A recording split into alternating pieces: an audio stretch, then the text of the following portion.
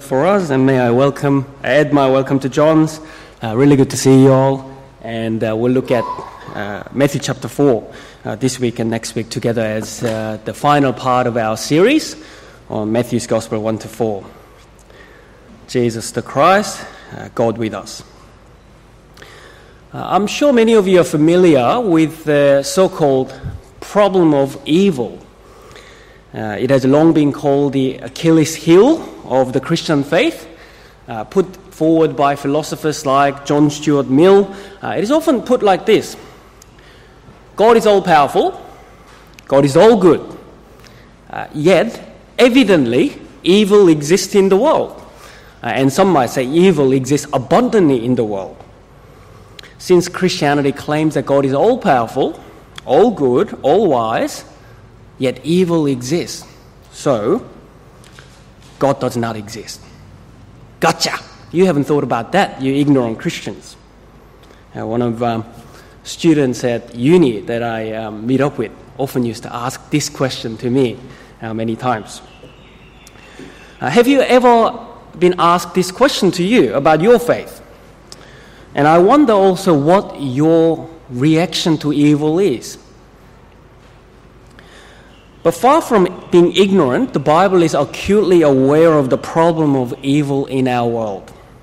The Bible says human beings are not naturally good people who want to do good. In fact, the problem of evil in the world does not really start out there, but it starts here, within human beings. A few chapters later, Jesus will say in Matthew chapter 15, verse 19, "Out of heart come evil thoughts. Murder, adultery, sexual immorality, theft, false witness, slander." It is the evil thoughts and sinful hearts from within that ultimately fills the world to be a place with terrible consequences of evil. Selfishness, jealousy, envy, violence, pain, death. The Bible says that this is not what human beings were meant to be. And this is not what the world was meant to be. But it is now.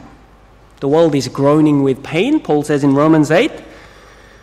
The world is filled with evil because it lies at the hand of the evil one. Jesus says that Satan, the evil one, is the prince and ruler of this world. This is world under the power of the evil one. It's a world of sin and death. As Matthew says in Matthew chapter 4:16, we now dwell in darkness. For this reason, according to the Bible, the problem of evil is not a mere philosophical issue to analyze and have a good debate about. It is a real, deep, sad, and terrifying problem facing humanity, facing you and I. Now, I don't know about you, but for me, when I look at the evil thoughts in my heart, in my own time, it terrifies me.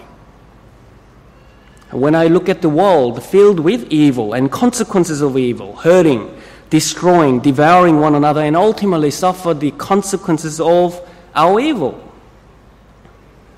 it crushes my heart with sadness. Evil saddens, terrifies, and frightens. And I think it's meant to. The sheer weight, power, and consequences of evil in this world is meant to frighten and humble us. When we look at the terrifying reality of evil in our own lives and our world, we are not meant to react in ignorance. Oh, well, there are good things in life and bad things in life. That's just life. That's how a lot of people respond to evil or react to evil and deal with evil. Or deny evil, like Richard Dawkins or Sam Harris. Universe at the end of the day is random. There is no such thing as evil. Just get over it. Bad luck. Evil is too real, too bad, too sad, too terrifying to respond in denial or ignorance or simply as, philosophical problem. Far from being ignorant or unaware of the problem of evil, the Bible actually wants us to feel the full force of evil and recognize that the real problem real problem with the problem of evil is that we cannot rescue ourselves from evil and the power of the evil one. Death and the one who holds the power of death, as Hebrews chapter 2:14 calls it, is too strong for you and I. None of us can overcome death, nor the fear of death, which drives a lot of people to live the way they live. The serpent and his lies are too clever and tempting for me to not act with evil thoughts in my heart. If the problem of evil will ever be solved, if the problem of death will ever be overcome, I need, and you need, we need someone and something much greater than ourselves to defeat the power of the evil one. Someone who could actually lead us not into temptation, but deliver us from evil. This is where I want us to pick up our passage again from Matthew chapter 4:1. Then Jesus was led up by the Spirit into the wilderness to be tempted or tested by the devil. Here was a third moment in human history when a man, a son of God, was tested by the evil one. The two other times humanity faced the challenge of evil one, and their evil proved far too smart, far too strong for them. The first time humanity faced evil was when Adam and Eve was tested by the serpent in the Garden of Eden. At that time, Adam, the first son of God, as Luke calls it in Luke's Gospel, failed to trust in the power, goodness, and wisdom of God. Adam believed the evil's lies, that actually he should become like God himself, seize the power and have the right to determine what is good and evil according to his own eyes, without relying on God, who is good and who created all things good. The devil and his power overcame Adam, and evil entered the world. The Apostle Paul puts these tragic consequences of this day's event in Romans 5:12 in this way. Sin came into the world through one man, death through sin, and death spread to all men because all sinned. Ever since then, we dwelt in a world with the problem of evil. The second time man was tested by the devil was when the people of Israel was on their way to God's promised land, after God had rescued them from the power of an evil ruler, Pharaoh, who said, I do not know the Lord. There was a great expectation. Perhaps these people who have experienced God's signs and wonders, they walked through the Red Sea. Perhaps these people who experienced God's goodness, God rescued them from the slavery of the evil one and said of them, Israel is my firstborn son. I have not forgotten you. I know your pain. I will take you to the good land. You will be kingdom of priests and holy priesthood for my name's sake. Perhaps these people would trust God. Perhaps through these people, God will deal with the problem of evil and bring blessing into the whole world through kingdom of priests and royal priesthood. However, the people of Israel, whom God rescued, loved, and called to himself as his firstborn son, also failed miserably. They failed to trust God. They failed to overcome evil. So the two sons of God in the Old Testament, Adam and Israel, were led into temptation and could not deliver us from the power of the evil one. So what will happen this time with this Son of God? Remember chapter 3, verse 17, one verse earlier than the passage today. God speaks of Jesus, this is my beloved Son with whom I am well pleased. What will happen with this Son of God as he is confronted by the evil one? Will he trust God and submit himself to the will of God and overcome evil? Will this Son of God finally fulfill what every single Son of God in human history has failed before? The Spirit-anointed Jesus was led into wilderness to be tempted by the devil. If he was to fulfill all righteousness, he must be tested. If he was to be the true Son of God, he must overcome the evil one on behalf of the people who are dwelling under the shadow of death. Before Jesus' encounter with the devil begins in verse 3, Matthew tells us of some details in verse 2. Look at that. After fasting 40 days and 40 nights, he was very hungry. Jesus was alone in the wilderness. He had eaten nothing for 40 days, not even locusts or honey like John the Baptist. He was at his weakest this point. Even before any testing from the devil began, Jesus was weak, alone, hungry. His situation is far worse than the previous sons of God. It doesn't look very promising at this point. One preacher puts the difference between Adam's testing and Jesus' testing in this way.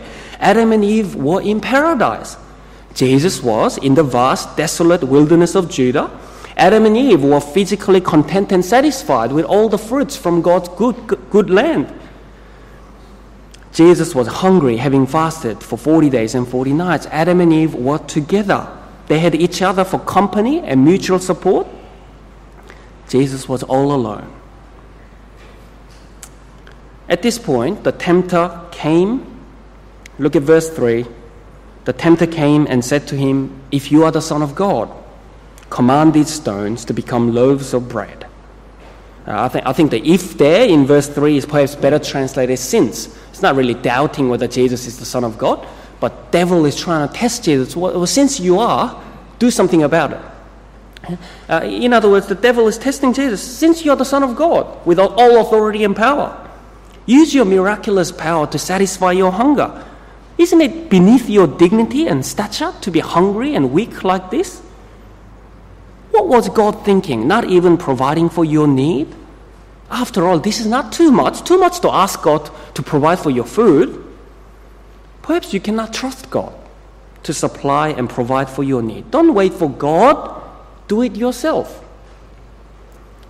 And now, we know the story already, so it's easy to get ahead, but stop and think for a moment. That's a reasonable explanation, isn't it?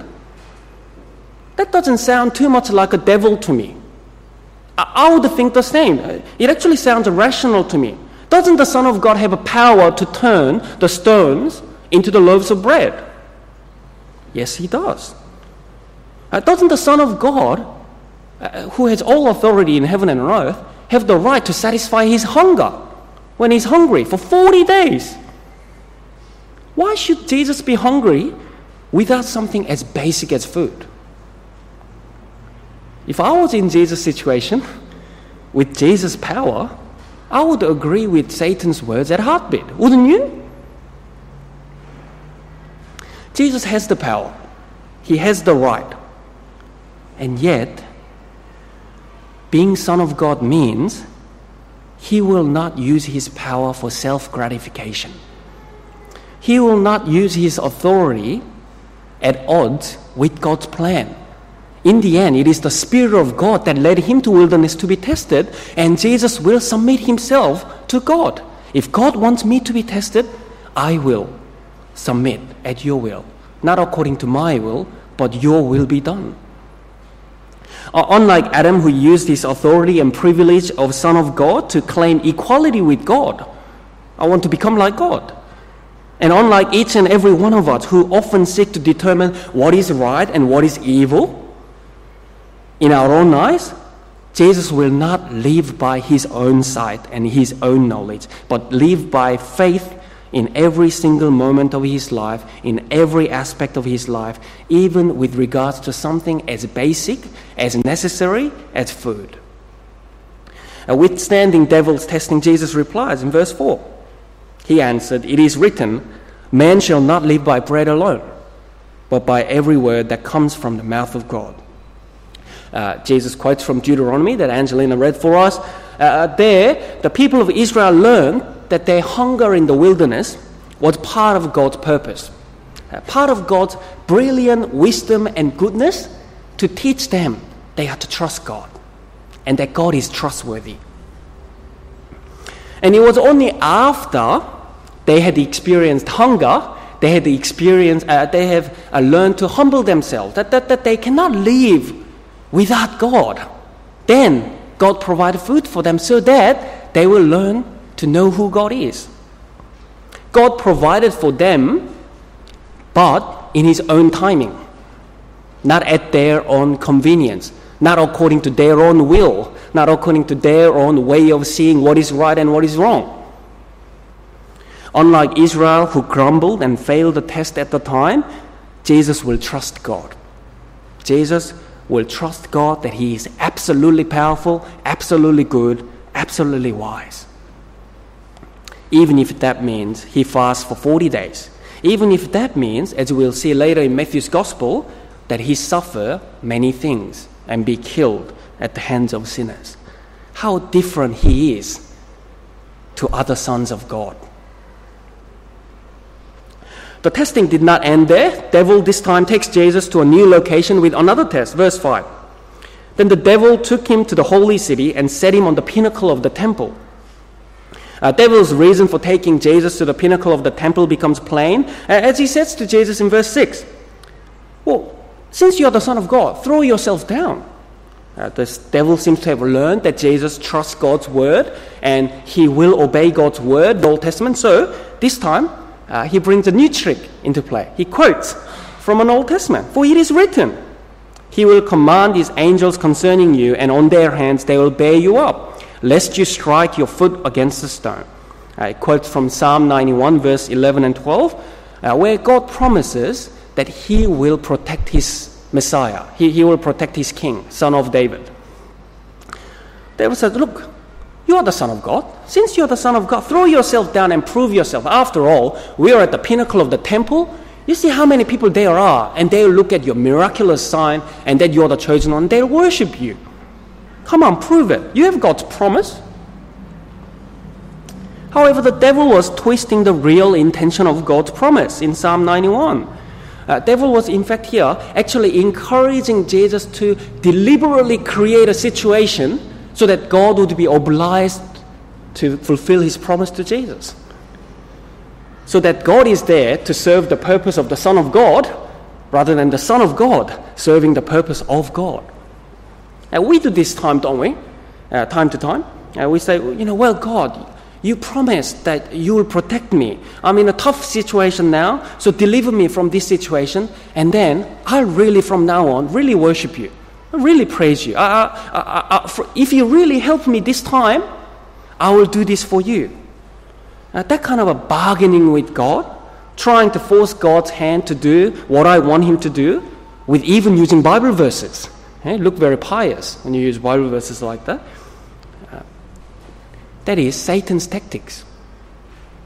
If there are any of us who approach God in this way, who offers God, you're almost like offering God a trade. You give me this, and then I'll worship You. If you don't give me this, I don't know if I can fully trust You. Recognize that that is not true worship. That is actually idol worship. That's what idols do for you. Trade in. And that's actually what Satan will offer. Worshipping Satan, it can work like that. Satan, you give me this and I'll give you mine. But God will not be mocked. Do you also notice that in today's passage, Satan is not dumb? He tempts and tests Jesus with what might have been most tempting for Jesus. And we'll see that throughout Matthew's Gospel as well. He does not test Jesus with, if I may put it that way, like stealing, murder, committing adultery, but with what seems rational and logical and reason, like provide food for yourself, like reading from the Bible. He says, look, the Bible says there are good things in life that you should enjoy. If God wouldn't do this for you, if God doesn't even satisfy and provide for your basic needs, does He really love you? Is He really good? Can you really trust Him? And how many of us have fallen into that lie of Satan? How many of us try to force God's hand and get Him to serve our own purposes rather than submitting ourselves to His purpose, trusting that in His own time He will answer our prayers? Trusting that God knows better than us, and at the right time God will answer us. Instead of that, how many of us doubt, complain, grumble about our situations when our living standards does not meet our expectations? On our own, the devil is too strong too deceitful for us to overcome. If we ought to not be led into temptation, if we ought to be delivered from the power of the evil one, we need someone who would love God with all his heart and mind and soul and strength. We need someone who, with all of his being, desire to see God's name being hallowed. His will be done, not ours, even at the cost of his own convenience, his own glory, and even his own life. And look at verse 7. Jesus said to him, again, it is written, "You shall not put the Lord your God to the test." At last, here is a man, a son of God who holds fast to God even in the face of the deceitful power of the evil one. However, the devil hadn't given up. Verse 8, again the devil took him, this time to a very high mountain. And what does he do? Shows him all the kingdoms, their glory. Devil takes Jesus to a position even further up than the pinnacle of the city. From this high mountain, the devil shows Jesus all the kingdoms of this world and their glory.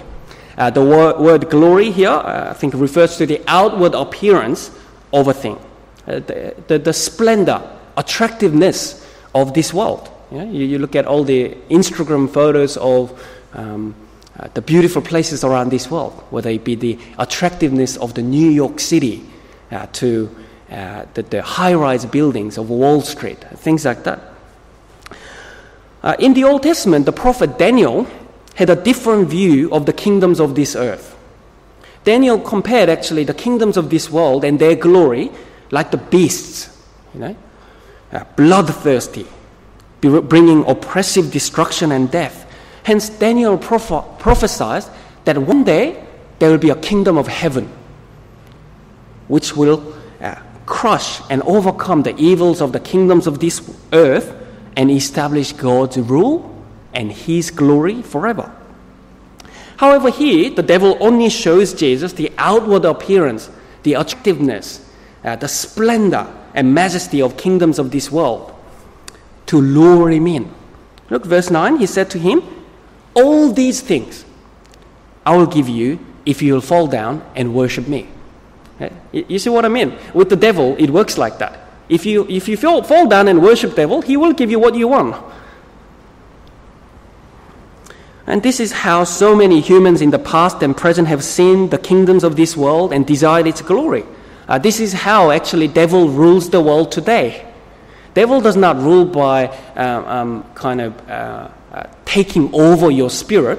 Devil rules by the lies of this world, getting you to trust him instead of trusting God and living by his rule.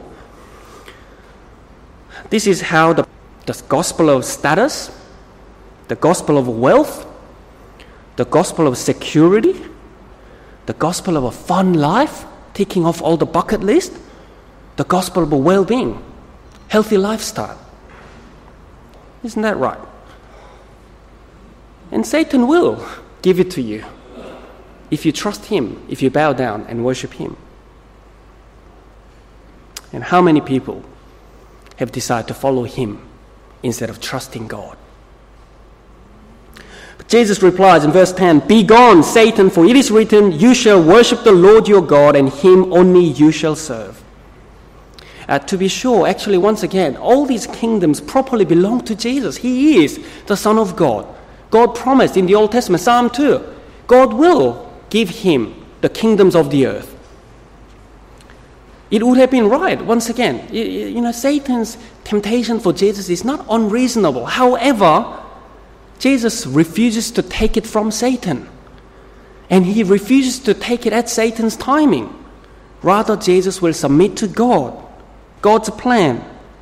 And one day he will receive all authority in heaven and on earth from God himself. With this, verse 11, the devil left him. Behold, angels came and were ministering to him. Here finally is a son of God, son of David, son of Abraham, a new Israel who overcomes the power of the evil one. First time in human history, a man firm in the face of evil temptation.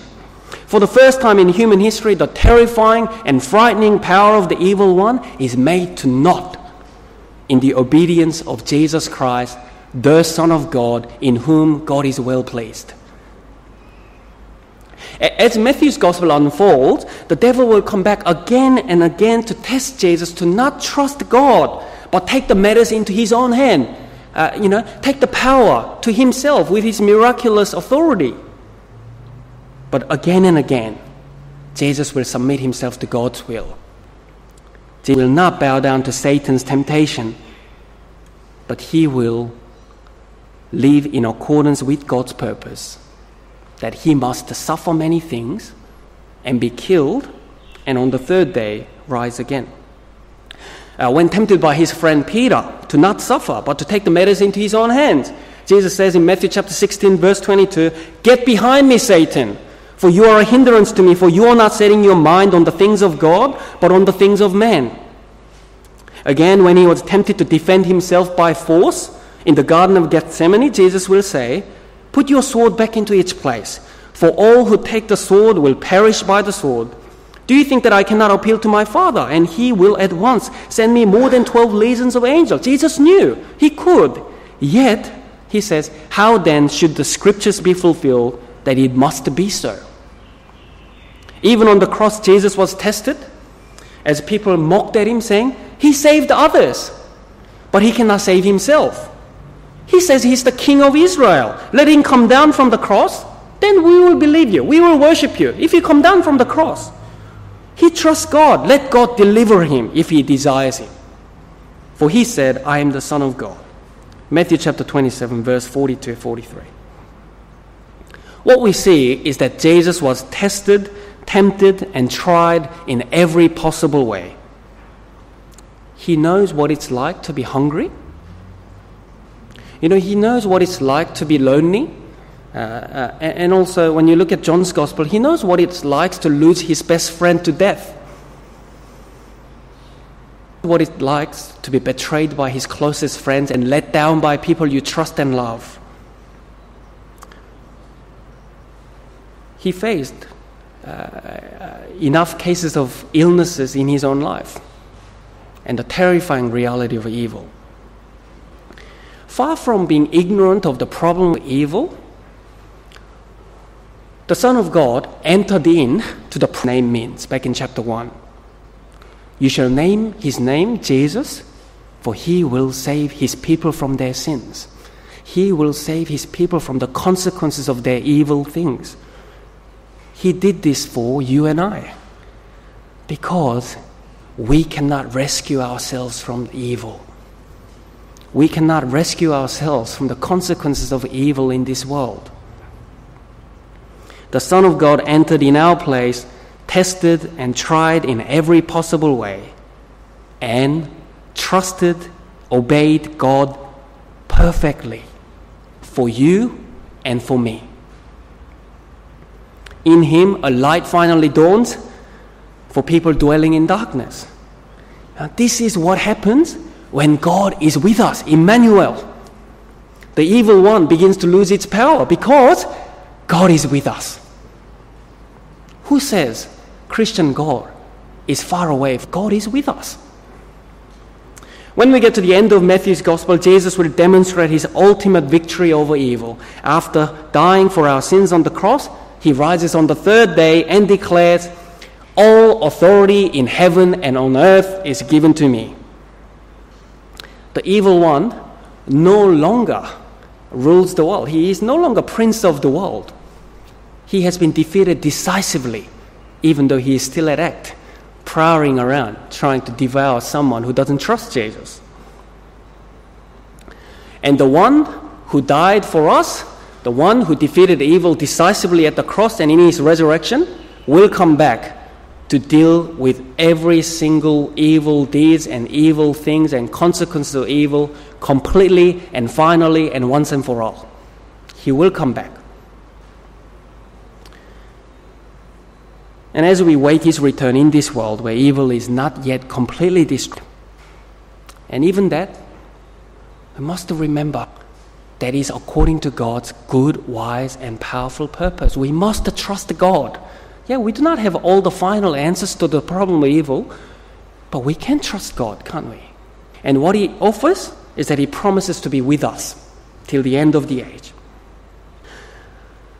So evil is still powerful, still scary, but we no longer fear like we used to. Though we walk in the valley of death, we can trust in Him that He will protect us.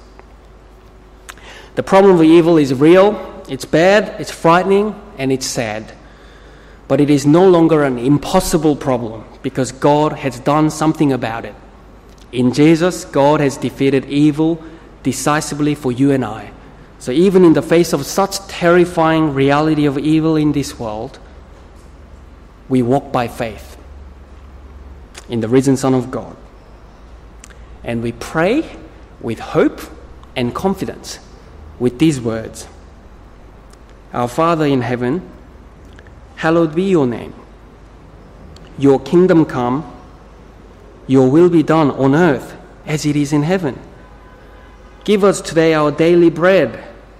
Forgive us our sins as we forgive those who sin against us. And lead us not into temptation, but deliver us from evil. For the kingdom, the power, and the glory are yours, both now and forever. Amen.